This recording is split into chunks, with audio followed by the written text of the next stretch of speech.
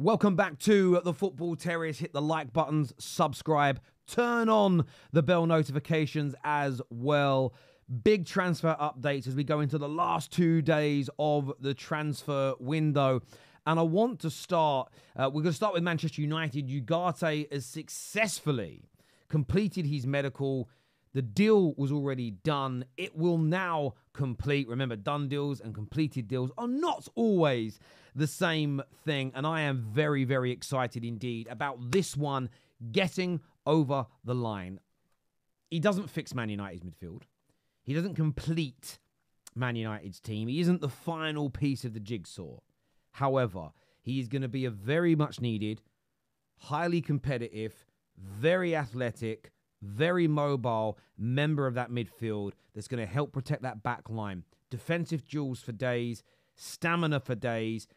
I am so excited about him becoming part of this Man United midfield. The upgrade on Scott McTominay from a central midfield perspective is absolutely night and day, chalk and cheese. So I am personally very, very happy indeed about this deal.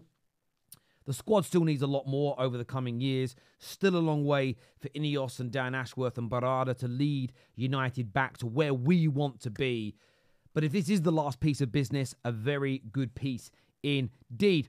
In other news, Manchester United are willing, and this comes from the brilliant Dean Jones, are willing to hand Raheem Sterling a £150,000 per week contract if he is prepared to switch to Old Trafford and settle for becoming a squad player. Now, yesterday we saw the report from Fabrice Hawkins. There was a total agreement.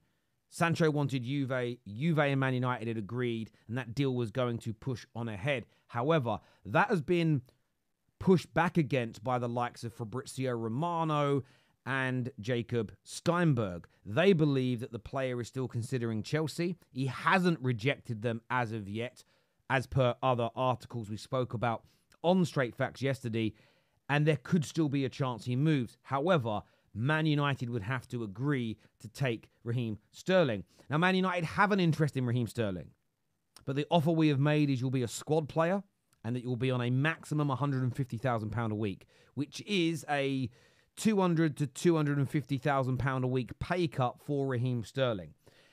This, in terms of Man United being involved, it now appears that it's whether or not Raheem Sterling accepts or rejects Manchester United's offer.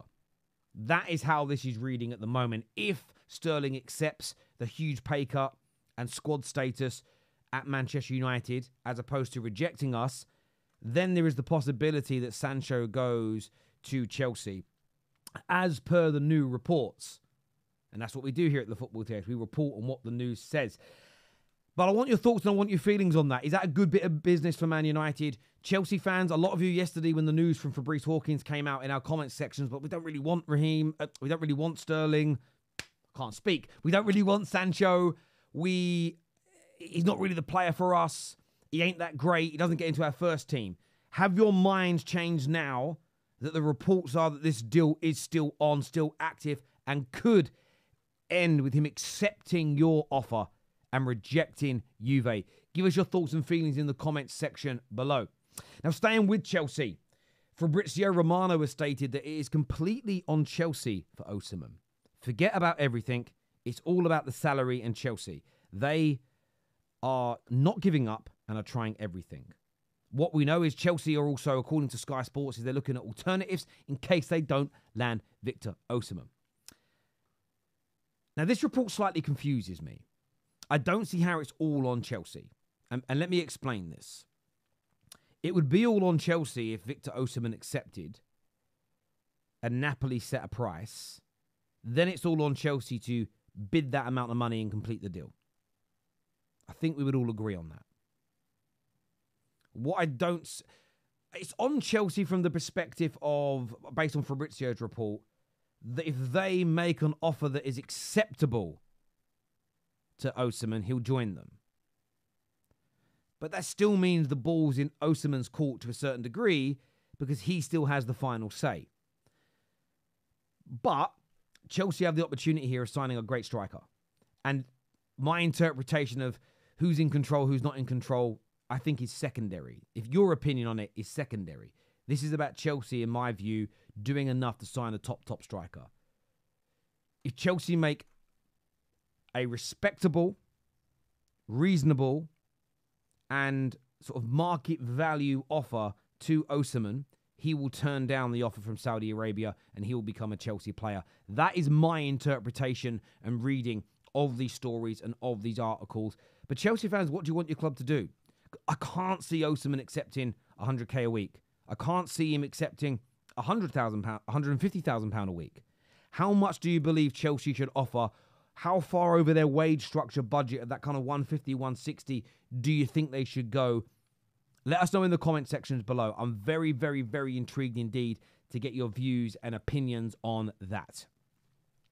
Aaron Ramsdale will be completing his move to Southampton. £18 million initial fee, potentially rising to £25 million after add-ons, plus a sell-on clause for Arsenal.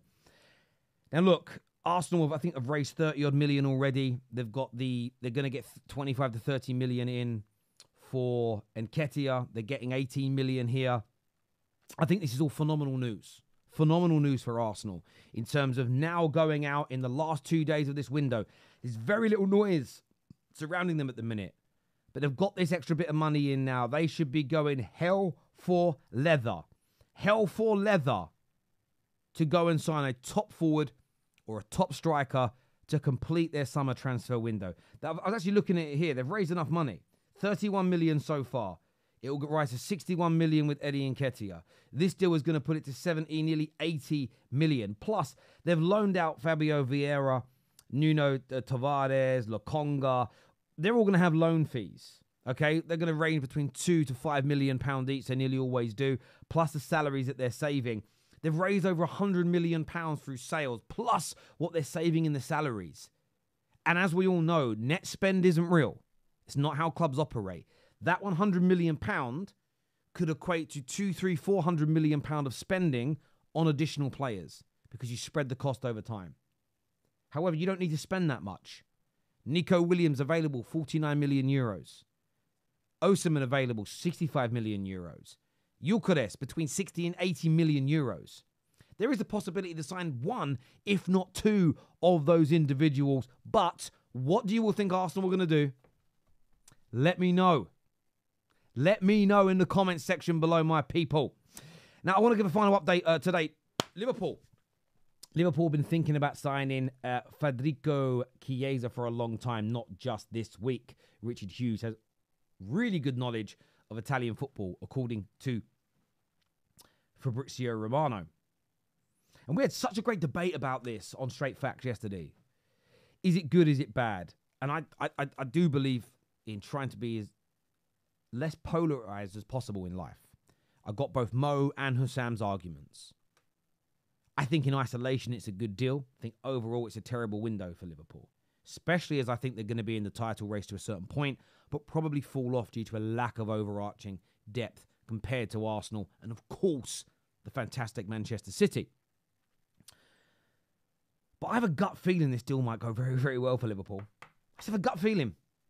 Maybe it's fear and worry and concern as opposed to belief. But often in life, people say you should go with your gut. It's like a second brain in many ways. So that's legitimate. I read that on a health website. Anyway, how do you all see this going? I want to gauge your opinions. I'd love to garnish this content with your views and opinions. Chiesa to Liverpool. It's going to happen. It will be a deal. It will complete according to all the reports we're reading. But Liverpool are briefing the media and stating this is not a knee-jerk transfer. This is a player that we have liked and respected and followed for a long time. And we believe now is the time to strike, to bring the player into Liverpool, to help us and to rectify his career. Give us your thoughts. Give us your feelings in the comment section below. We're back for the Top 6 show later, which is also going to double up as the draw for the Champions League as well. So make sure you're all back 5 p.m. on the Football Terrace. Take care. Goodbye. God bless. And I'll see you all again soon. Peace.